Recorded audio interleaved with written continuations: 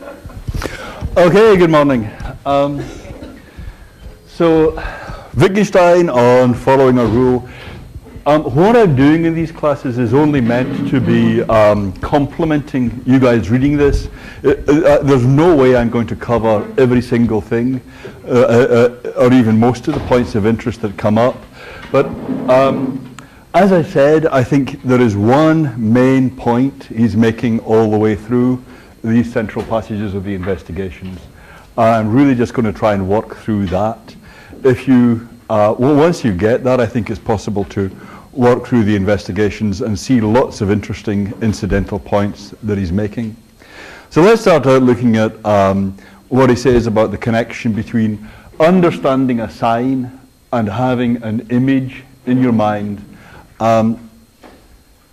It's anyone's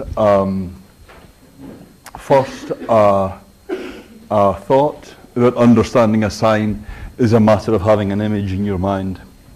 One way of thinking of what his general question here is to frame it as the question, what keeps us all together? How does it come about that we all use words in much the same ways as one another? And using the words here has two aspects to it. One aspect is we all use the same words in response to the same objects. So what makes us say horse, what makes us say cow, we respond in the same objects in pretty much the same way. And we draw the same conclusions from a particular word applying to an object.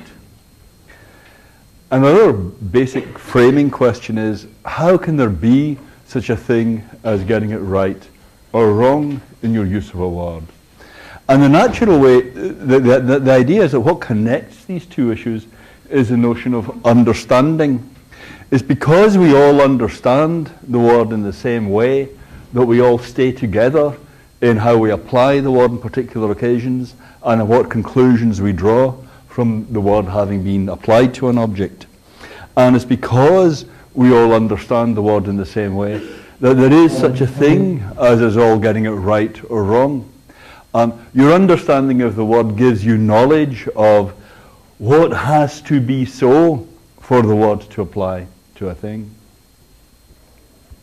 So it's when you understand the word, when you have the word in your vocabulary, so you know what's meant by the word on particular occasions when it's used. The key notion here is understanding. And then it's natural to think of understanding as a matter of having a picture before your mind. So if you're going to understand the word cube, then what is it to understand the word cube? Well, to understand the word cube, what you need is to have a picture of a cube in your head. And of course, sometimes you can explicitly define words in terms of other words, but when you come to these simple terms that aren't defined in terms of others, then for terms applying to concrete objects anyway, the idea that having the image in your head is the key thing is very natural. And then you'd explain what keeps us all together as being a matter of us all having the same picture in our head, or relevantly similar picture in our head, that we associate with the word cube. And that picture also tells you what has to be true of an object for the word cube to apply to it. So the use of the word will be right if the object fits the picture and wrong otherwise. And Wittgenstein's basic point here is that these images in the mind can't tell you how to use the word. They can't tell you what it is to get it right or wrong in your use of the word. I see a picture. It represents an old man walking up a steep path, leaning on a stick. How does it do that? Well, might it not have looked just the same if he had been sliding down a hill in that position? Pictures are inherently indeterminate as to what they're telling you about what's going on. Perhaps a Martian would describe the picture as the old man sliding downhill. I mean, maybe on Mars that's just the way it works. Maybe the hills are just full of old guys sliding gracefully down a hill with the aid of their sticks. And so that's the natural way for a Martian to interpret the picture. it's not like that for us. Old guys walking up the steep paths leaning on a stick are usually struggling to get up the thing. But that really, the picture itself doesn't contain that information. The picture itself doesn't tell you which state of affairs is being shown. It's the context of the picture that's the important thing. So when you have the picture of a cube, the picture of a cube could suggest a certain way of using it to you, but that is only a suggestion. The important thing is the context. You could have that same picture being used in a different context to apply, and used in a quite different way, so that someone using that picture might be applying the word cube to quite different objects than you do. So what is essential to see is that the same thing can come before our minds when we hear the word, and the application can still be different. So you see the picture of the old man walking up the hill with a stick. You see you have the picture of the cube. If the context is different, if the use that you make of the picture is different, then the picture has a different meaning. It doesn't really matter what the intrinsic content of the picture is. All that really matters is the context. So the picture can't be what fixes when it's right or wrong to use the word. So it can't be right to say that when you use the word, you're trying to keep faith with the picture. Pictures of themselves can't determine the standards of rightness or wrongness for the uses of terms. And you might try this. This would be quite a picture, but you have a cube. I mean, let's say you have a square, and you say, well, okay, I agree. I take the point that when you just draw this thing, that's indeterminate as to what meaning that's giving to the sign square. But you might say, well, look, I have a more complex picture in my head. I have not just the square. I have the square plus the method of projection. So when I see an external object, I've got to be able to project this one onto it like that. Something like that. You see what I mean? So let's say you have that in your head. So in your head, what you have is not just the picture of a square, but the picture of an object onto which the picture in your head is being projected. And that will tell you how to use the word square. But Wittgenstein says, does that really get me any further? Because obviously you can imagine different applications of this schema too. And what, after all, is that telling you? A Martian might have the very same picture in their head and interpret it quite differently. So when you think about what the implication of this is, the implication is there's only the use. All that's going on is, in certain contexts, you will apply the word to particular objects. You will draw particular conclusions from the use of that word in those contexts. That's true for each of us. And that leaves the puzzle then.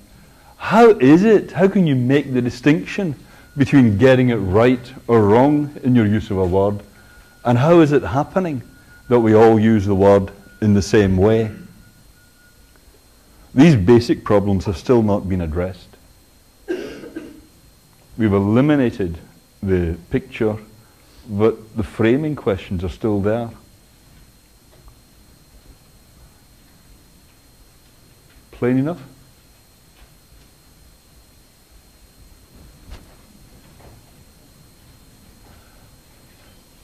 There's a very striking remark he makes at paragraph 15, section 154 of the Investigations. He says, try not to think of understanding as a mental process at all, for that's the expression which confuses you. Thinking that understanding is the process that what goes on in your head when you comprehend a word. Ask yourself, in what sort of case, in what kind of circumstances do we say, now I know how to go on? So someone's teaching you the use of a word like read or add one, and you say, okay, now I get it. So what's happened then when you say, now I get it? In the sense in which there are processes including mental processes, that are characteristic of understanding. Understanding is not a mental process. That's a really puzzling remark. You might have thought that whatever understanding is, surely it's something going on in your mind when you hear a word. But he's saying, well, what goes on when you say, now I get it? You might have something like a light intake of breath. You might say, I can do this to yourself. But those things are not themselves the understanding. They're at best accompaniments of the understanding. What he means by a mental process is, I don't know, something going through your stream of consciousness. Some idea like that is what he's talking about. Something running through your mind. And what's running through your mind might be a lot of stuff like, I can't believe it took me so long to see what this word means, or I can do this, or this is easy. But these are not themselves. These are characteristic of understanding, that you have those things running through your head. But the understanding itself is not one of the things running through your head. And that's really paradoxical, and something that he spends a lot of time on, that it seems when you first come to understand a word, when you finally get what a word means, it's as if you could grasp the whole use of the word in a flash.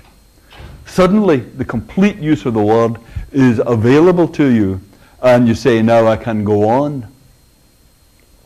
But remember this diagram from last time. This is my main contribution to Wittgenstein pedagogy, this diagram. So I hope you can bear to look at this one more time.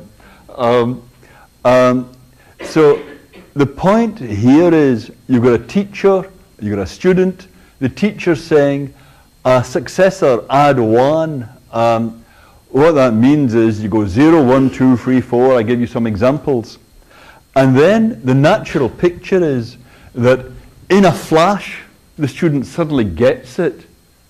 He's adding 1, that's what he's doing. And then the whole use is laid out, and the pupil can now march triumphantly on down saying, yes, 6, 7, 8, 9, 10, and so on, guided by this understanding. This is the thing you get in a flash. This is the thing, the mental process of understanding, when the rule suddenly comes into your mind and tells you how to use the sign. And the basic point about this is that that thing that goes through your mind can do no work. The way Wittgenstein was putting it just now for the images is that the image is ambiguous. The image is consistent with you going on in any way you like. And similarly, the rule here is consistent with you going on in any way you like. If the pupil suddenly starts going 96, 97, 104, 3, 22, 437, the pupil may insist, but that's the rule. I am just following the rule. You are not following the rule anymore. And just as with the images, what this is telling you is that that's not what's doing the work. It's only the rule in context. But once you see that, you see too that it's actually the context that is doing all the work. If the student and the pupil manage to keep in step, if they both manage to use the words in the same ways, it doesn't really matter what's going on in the student's head. It doesn't really matter what's going on in the teacher's head. The important thing is the use is the same, not some mental process. So if you say, what is understanding? It's not some process of grasping x plus 1, and then all this, just how you use the words in particular cases, that's just a consequence of that. Rather, understanding the word, it just is a matter of being able to use the word in all these cases. There's no there's nothing that lies behind the use of the word in particular cases that is telling you how to go on. You just do it. And we all do, in fact, use the words in the same ways. And that really is the end of the story. There is nothing more going on than that. So understanding is something that can't be exhibited in a flash. Understanding is something that consists in the ability to go on in the right way. That's all. But that's not something you get in a flash. That's not a matter of something going through your head. And similarly for this is blue, that's blue, that's blue.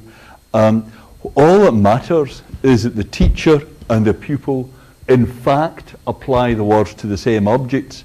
If you have an image of blue in your mind and you say that's the mental process, that's the important thing, you can actually dispense with it. Yeah? We're talking about this in two sort of different ways. Uh-huh. We're saying that what matters is that the pupil in fact does what, like, acts in accordance with the rules. So, yeah. What the meaning is. And other times we're saying that they're capable of doing that. And it seems like we can imagine a case where the pupil suddenly understands and decides, oh, hey, I'm going to trick my teacher and keep doing the rule wrong. Yes, but right. I want to say that they understand anyways, even if they're not, even if they're just being in trouble. Even if they're just making trouble, right. I see. So one possibility is that I understand perfectly well what blue means, yeah. And by that you mean I get the image in my head, yeah. And then I say, but I'm not going to do it right. Yeah, is that it? So, mm-hmm. Or even being like, if you were going to go about following along what the teacher wanted, you already know what things you would point out as rules, not just yeah. Right. So there are two different pictures you could have of what's going on here. One is I've got it, and that consists of me having the image of blue, and but how I actually use the word is all wrong. Yeah. But I think what you want for your case is actually a little bit different, because this description would fit someone like this guy. Yeah. This guy's got x plus 1 in his head, but what he does is all wrong. But this guy really doesn't understand. Yeah. You want someone who, case by case, gets it right. This is blue, that's blue, knows which ones are blue, knows how to apply the word in all the particular cases.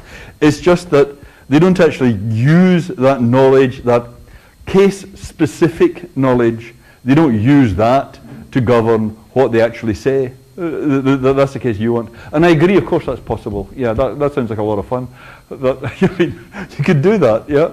But the thing is, for that to be happening, it doesn't really matter whether the image of blue is there or not. Yeah, what you're describing is a phenomenon that's entirely at the level of the application of the concept or the term in particular cases. Yeah. Anything else on this? Okay. So similarly, as I was saying, for cube, the image of a cube doesn't contain within itself instructions as to how to use it. It just drops out. So the understanding here isn't a mental process. All it is a matter of being able to go on. And there isn't any account to be given of what keeps us together, or of we do keep together, and that's just the basic fact that civilization depends on. But there's nothing that does the work of keeping us all together.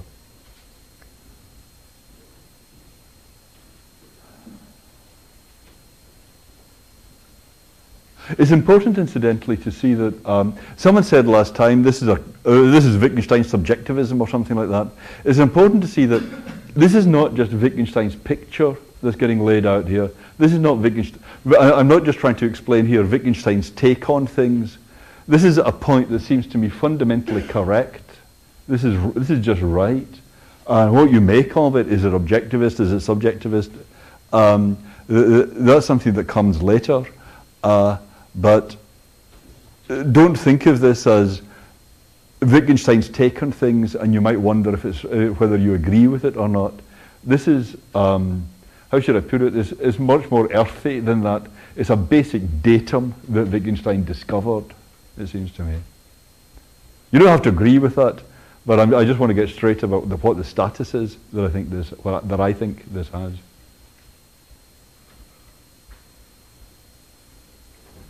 Okay, so are we all comfortable with the basic datum here? Datum? Datum. Fact. Everything was all right until I said datum. Okay. Okay, so I just want to go over quickly the thing about custom and practice. It's clear that Wittgenstein thinks that the way you address these questions about what's keeping us together or when you're going right or wrong on your use of a word is by appeal to ideas like custom or practice. You don't have some internal yardstick against which you can measure your use of a word in each particular case. You don't have any internal standard against which your use of the word could be judged. So how can there be such a thing as getting it right or wrong? And the basic, this I think is much less obvious to me at any rate what is going on in Wittgenstein at this point. What I just stated I think is the datum. What you make of it, what comes next, is harder to get, for me at any rate. But it's clear that he's saying there's a basic mistake here, which is that thinking that the standard of right and wrong is to be found inside of the mind of the person using the sign. Rather, you've got to look outside the person at the customs or practices in which the use of the sign is located. It's not that when someone says, I've got it, and then they can go on using the sign, someone you're trying to teach the use of the sign suddenly picks it up, and then they can run with the ball. It's not that they've got the right kind of inner state. It is rather that outside that individual, there's a set of customs or practices, and the individual is now able to join that custom or practice. Anything that would be within your mind could only be some kind of process, some content of your stream of consciousness that's letting you interpret the sign. And that interpretation, whether it's an image of the old man with a stick, or the picture of the square, or a picture of a cube, that whatever it is, that process in your stream of consciousness, that itself would have to be understood. And then you think, well, how do I interpret that? How do I explain what x plus 1 means? How do I explain what the picture of the old man with the stick means? If you give just another interpretation, well, that itself would have to be defined. How can a rule show me what to do at this point? Whatever I do is on some interpretation in accord with the rule. By interpretation, he means definition. And so any interpretation is going to hang in the air. Anything that might be running through your stream of consciousness is hanging in the air along with what it interprets and can't give it any support. Interpretations by themselves don't determine meanings. So if you take a signpost, the use of a signpost, when are you using signposts correctly? Well, when there is a regular use of signposts, a custom, then you can be said to be using signposts right or wrong. So the question that remains then is, what is it to be using a sign in accord with a custom? We need a little bit of detail as to what a custom is. It's not a matter of just mentally associating the right interpretation with the sign, but what then is it? That's more or less where we left it. Okay? So custom is like a semi-technical term that we really need to get a fix on what it means. Is everything plain as day? Okay. There's something very minimal we can say here about what a custom is. It's clear that if there's going to be a custom of using a word, there have to be more than one case in which the word's used that way. Now, this is taking it very slowly and carefully, right? But you can't have a custom of using a sign in a particular way if it's only used just once in that way. It's what we call obeying a rule, something that would be possible for only one man to do and only once in his life.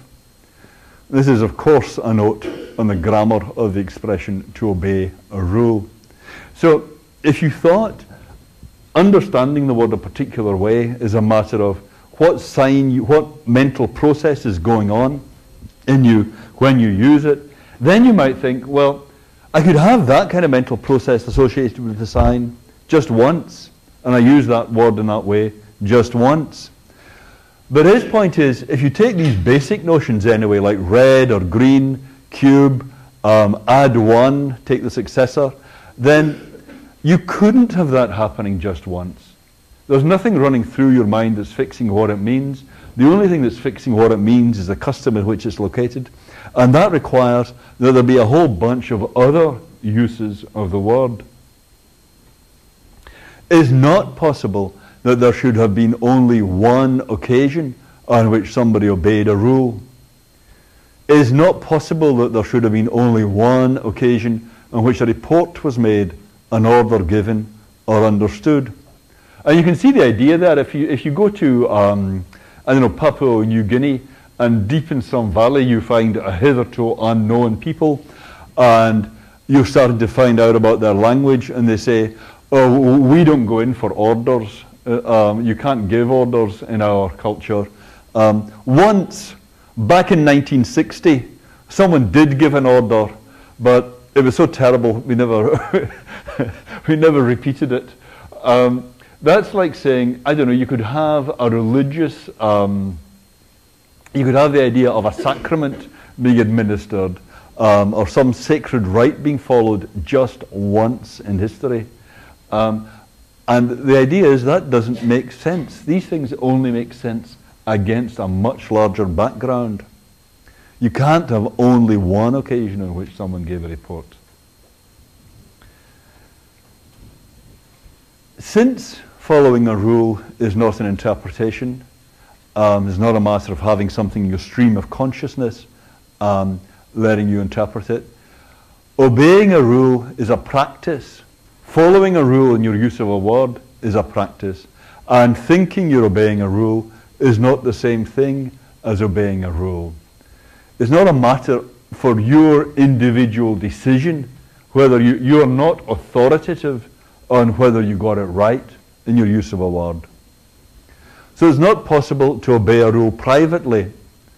I couldn't have my own secret language in which I use words just the way I like. Because if I had my own secret language and I used words just the way I like, then there wouldn't be any such thing as me getting it right or wrong. I don't have the resources inside my own mind to assign meanings to words. Meanings get assigned to words only in the context of a custom or practice. If I tried to do it all on my own, then there would be no saying whether I was getting it right or wrong. My thinking I was obeying the rule would be the same thing as obeying the rule. You just have lost the distinction between getting it right and getting it wrong. But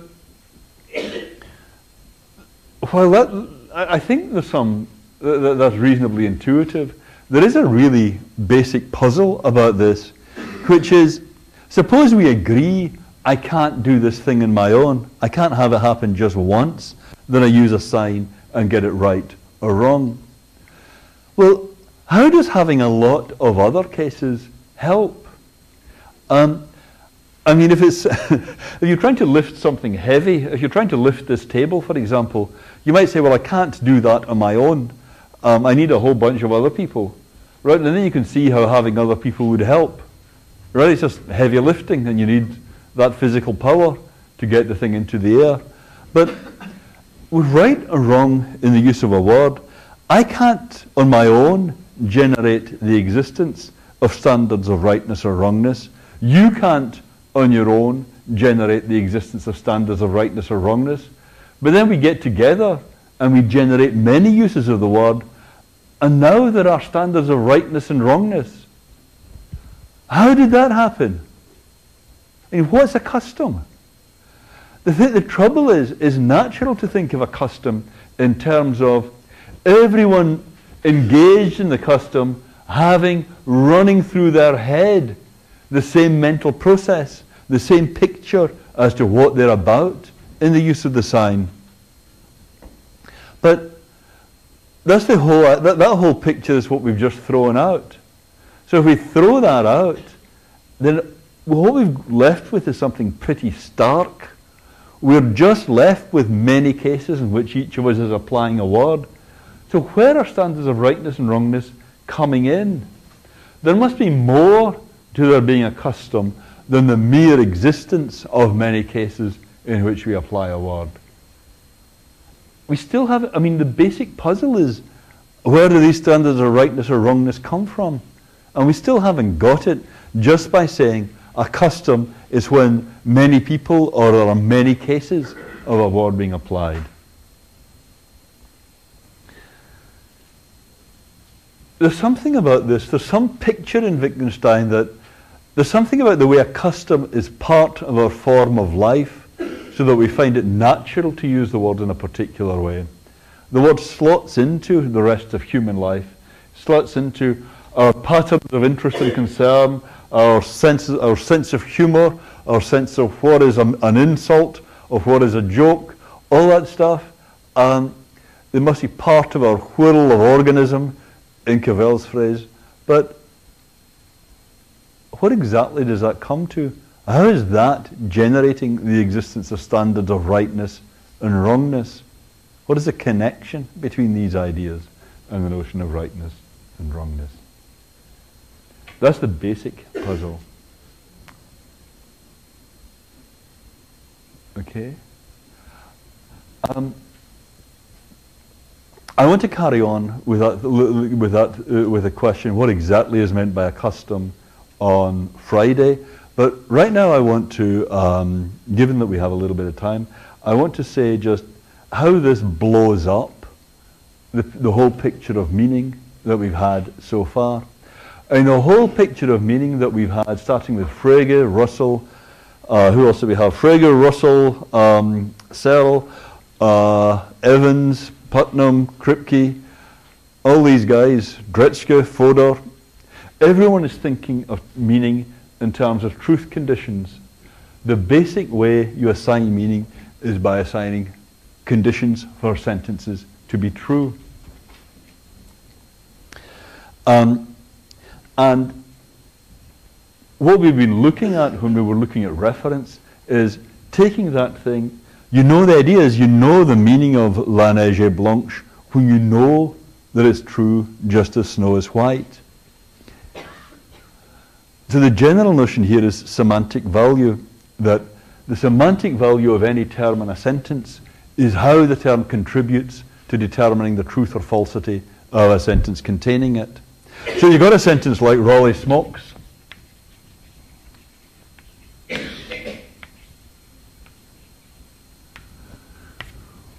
If you suppose you don't understand the sentence, what do you need to know in order to understand it on this classical picture?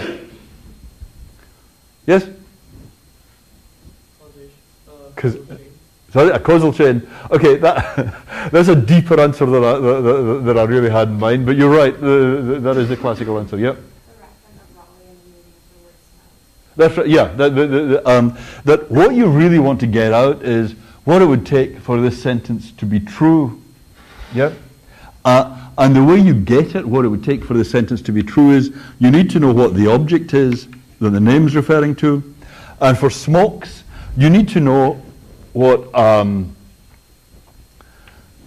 you can think of blank smokes as a function mapping objects onto truth values.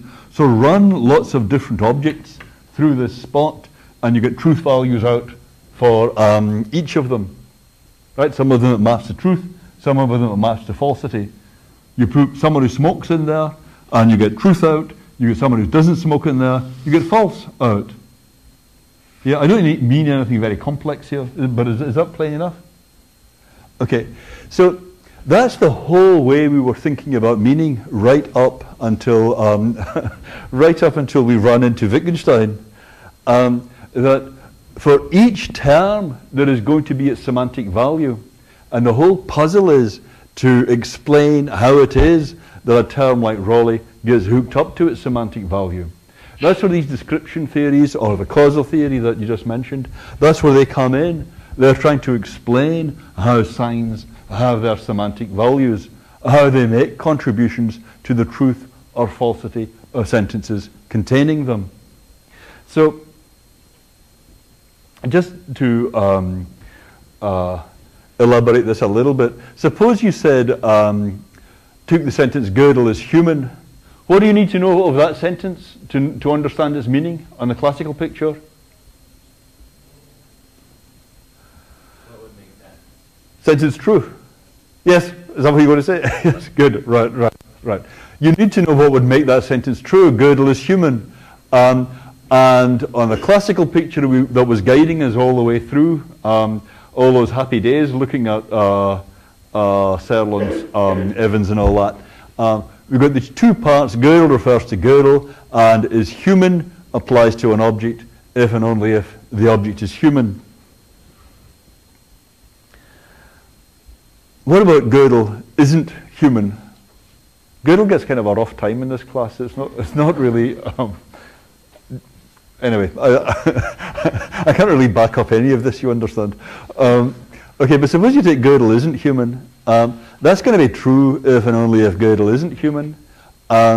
So we need to explain that as a consequence of the components having the semantic values they do. So that will be a matter of Gödel referring to Gödel, and is human being something that maps an object onto truth only if that object is human. Yes? That's all right? If I'm explaining this correctly, that should be very simple. Is that indeed very simple? Yeah? Okay. What I mean is, if it doesn't seem very simple, then pause me immediately. Okay. Just as a matter of interest, if the semantic value of a name is the object, and the semantic value of the predicate is a map from objects onto truth values, what is the semantic value of not? Is it an object? Does not refer to an object? Is it a map from objects onto truth values? Is it a map from objects onto truth values?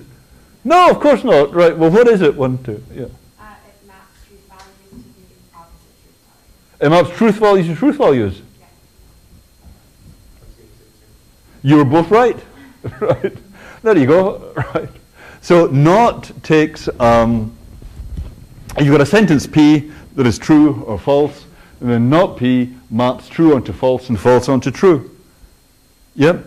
So for those of you who are happy with truth tables for and not and or and so on, which is many but not all of you, the truth table for a sign, this kind of map from truth values onto truth values, that stands to a sign like not or and as reference.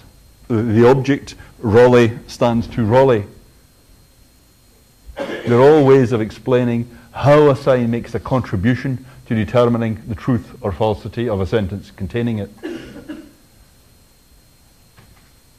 Can you put your hand up if you know what I mean when I say a truth table? Oh, wow. Okay, that's much better than I expected.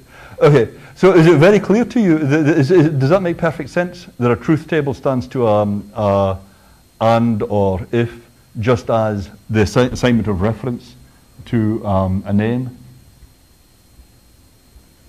Yeah? Can you put your hand up if that's pretty plain? Can you put your hand up if you don't see why that makes sense? Boy, okay. Right. So that is the whole classical picture of meaning, very powerful picture of meaning. On this picture, knowing the meaning of a term is knowing its semantic value. Knowing the meaning of a term is understanding for a name which object it refers to, or which map from objects onto truth values, or which truth table you have. That is the picture of understanding as a mental process. That is the picture that Wittgenstein is attacking. This is the picture on which, when I say that's a chair, there is some definite map from objects onto truth values that I have in mind. And what I'm saying when I say that's a chair is I'm saying that object gets mapped by that function onto true. Yeah? So this is the picture Wittgenstein is attacking. In terms of that diagram,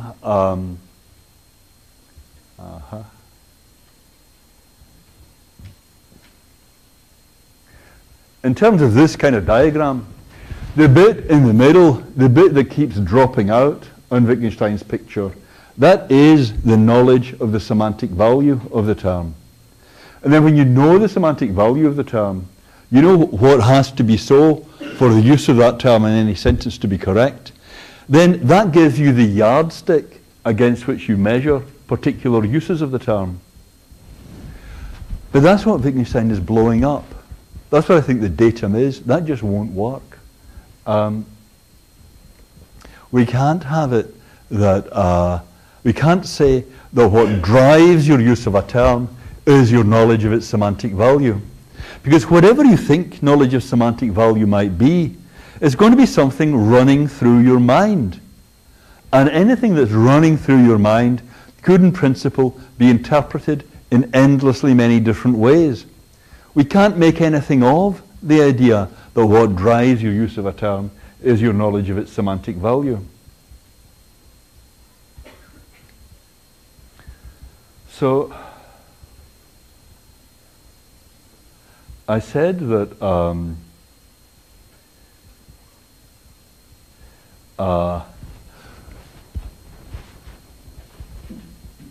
I said earlier when we were talking about Fodor that it really is a pity that the whole causal theory seemed to crash the way it did.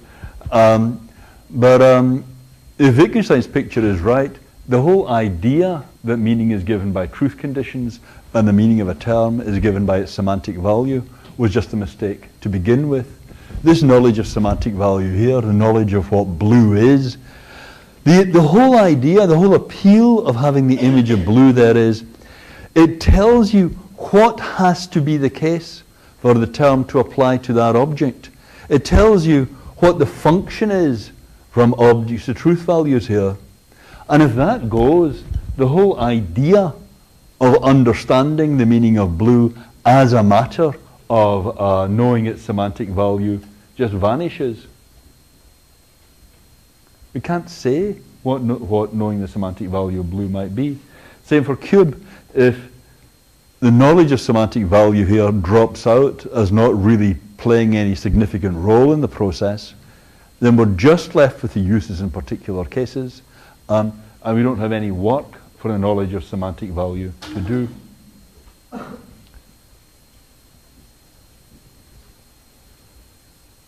Similarly, for x plus 1, we're just left with the use in particular instances. The whole idea of truth, the whole idea of reference, drop out. These drop out as not of any basic interest in explaining how language works. Language works because of the existence of customs or practices. Knowledge of reference, knowledge of truth conditions, they are not drivers of the working of language. Yep. So, I guess what's worrisome is that Wittgenstein's picture seems to leave us in this realm where language and communication is just coincidence. We happen to use the same words to refer to the same things in the same patterns. That's right. Whether or not those patterns exist. So, that's troublesome for me, at least. Like that. Good. It should be. Yes. Right. Yeah. I mean, you haven't you haven't really understood this if you're not deeply troubled by it. But when you say it's just coincidence, that's right. Is right. Well, it depends exactly what you mean by coincidence. It's a coincidence in the sense that there is no explanation of why we all use words in the same way. It doesn't rest on anything. The whole idea of the bit in the middle here, the knowledge of semantic value, the knowledge of what has to be so for something to be the referent to the term, or for the predicate to apply to an object, or what of the truth table. The whole idea of knowledge of semantic value was that explains the fact that we all use the words in the same ways. But when you say, no, that can't do the work, that's like a fifth wheel. It doesn't drive anything else. It doesn't make anything else happen. These facts about how we go on, they're not explained in that way. Then it seems like there is no explanation to be given of us all going on in the same way. In that sense, it's just a coincidence. But it's a coincidence on which everything else depends, right? The whole of life depends on that. Yeah, it's really basic, really pervasive. Yeah. Doesn't it seem that like facts about psychology is what the sort of like makes that we all link up in these ways? Right, facts about psychology. Yeah. All of psychology. Well, Neuroscience. psychology, neuroscience. Okay, I had that right. The bit in the middle. Yeah. That's that's where the psychology goes. Not necessarily. Okay, so what's the psychology here? I don't know. Uh-huh. Like, it seems really weird to think that. I mean, that seems to be very natural and just right that it's our brains that are making everything together. Right. It's not just a massive coincidence. There's lots of neuroscience and stuff going on. Yeah. No, there must be something right about that. That brains are relevant, and the fact that we're all human and have pretty much the same kind of brains, that must help somehow. Yeah. But the trouble is, it's very difficult to see exactly how it's helping. And maybe, or rather, to put it another way, well, maybe there isn't another way to put it. The point is not helping in this way. The natural way to interpret the significance of the fact that we're all human with pretty much the same brains is, you give us all this kind of sequence, 0, 1, 2, 3, 4, we'll all come up with pretty much the same interpretation, right? And then that will drive us all using the words in the same ways. That's a natural way to interpret that, the significance of us all having the same brains. Yeah. But when you say, well, no, that's not it, that's not the right picture, Wittgenstein is right about that just dropping out, because you could have, the psychology could be making us all come up with the same thing there, but we might then all go on in lots of different ways. Yeah? So then you say, well, what is the significance of us all having the similar brains? Maybe there's no psychological interpretation to be given of that. Something running through our minds. Maybe the only significance is that people with the same brains tend to go on like this, tend to go on like that. Yeah. Right. But that's at least some explanation. Sorry? That's at least some explanation. That's not just a coincidence. It's not explaining why these same brains generate. It's not even saying what the phenomenon is, if you see what I mean. Because you can't specify this sequence except by giving the first few examples and hoping your listener will be able to take it from there. A Martian with a different kind of brain might not be able to get this kind of sequence at all. Okay, but there's much more to say about it. I mean, you're right, there's much more to say about this, and we'll carry on Friday. Thanks.